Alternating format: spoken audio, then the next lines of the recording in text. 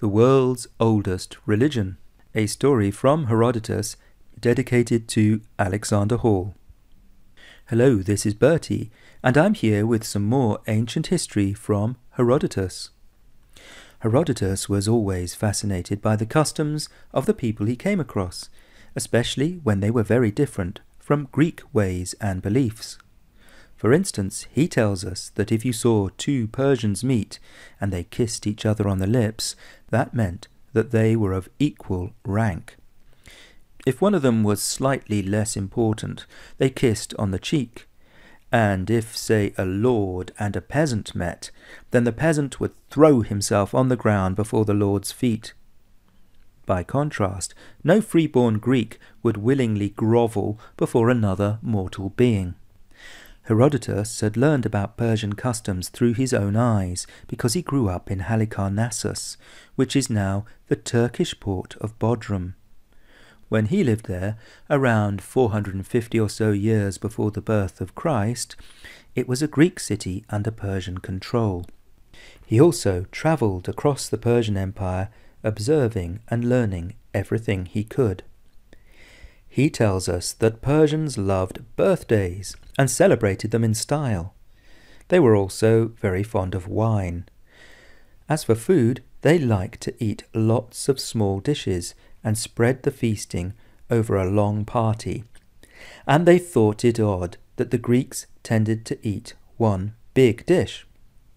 The Persians, he points out, considered themselves to be the greatest people on earth.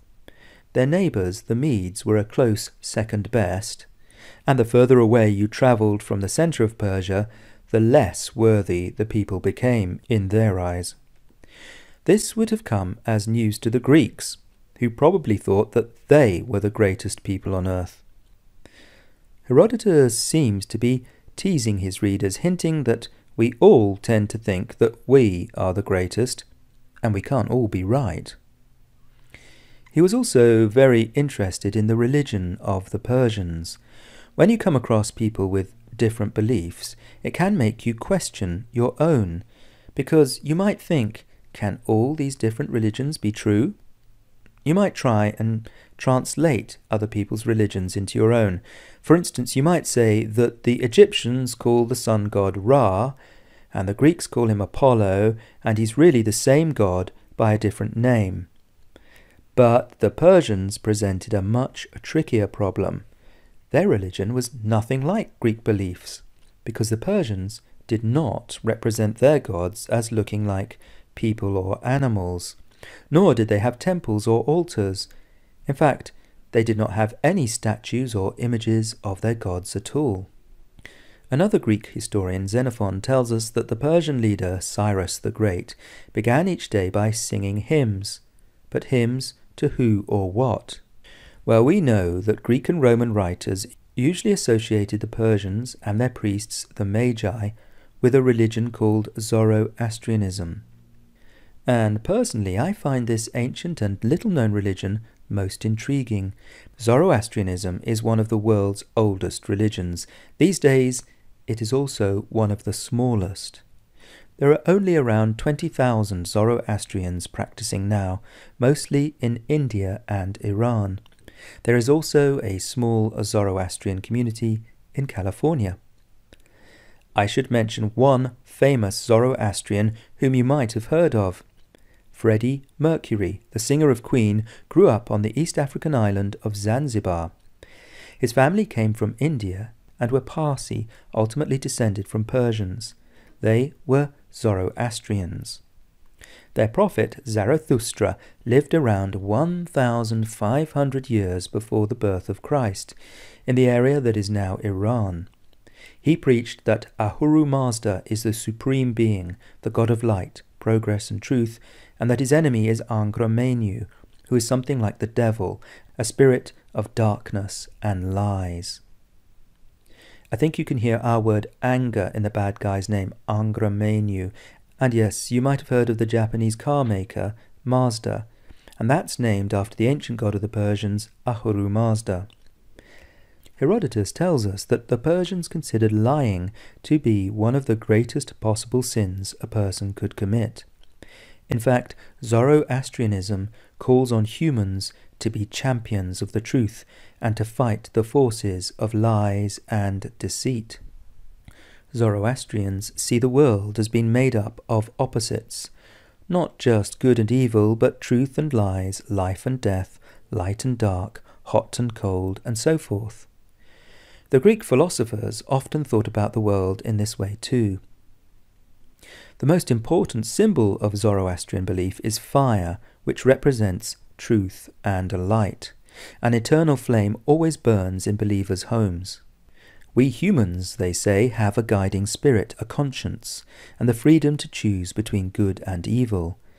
After we die, we will be judged, and we will go either to the good place or the bad place.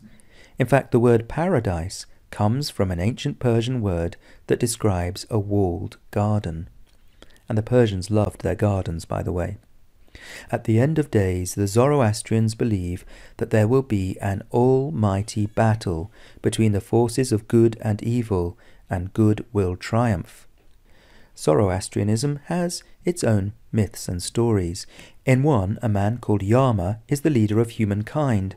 Ahura Mazda tells him that a terrible winter is coming and orders him to build a gigantic 3-story barn to keep all the animals and plants safe from the great freeze. Some people have compared Yama to Noah from the Bible. So these are some of the beliefs of the Zoroastrians. You can see how they might have influenced other religions, including Christianity, which came later.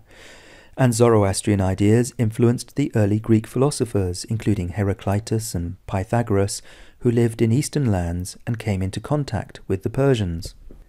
And Zoroastrians even turn up in the Bible.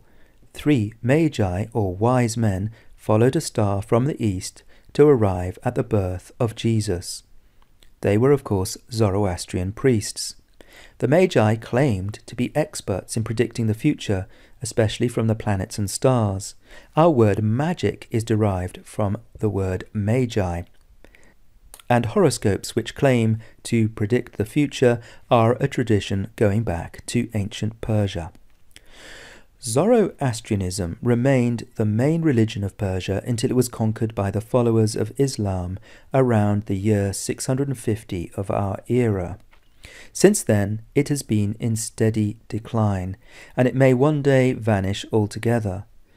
But Zoroastrian ideas live on in our own society, and have come down to us partly through the Greek philosophers and other religions that began in the Middle East. So you might be just a little more Zoroastrian than you realized. And I'm delighted to dedicate this story to Alexander Hall from Canberra in Australia. I hear that Astropup used to be Alexander's favourite story on Storynori, but now he's really hooked on the histories. I've also noticed how many of our Patreon supporters come from Australia and New Zealand, so a big thank you to all of you down under, and a big thank you to everyone all over the world who supports us. I think we're going to need a big crowd of people on Patreon to help Storynori survive into the future, and it's just fine if you give us $1 a month as a pledge, because that's what crowdfunding's all about. It's about lots of people coming together to give a little to support their favourite productions. So thank you very much from me, Bertie, at storynori.com.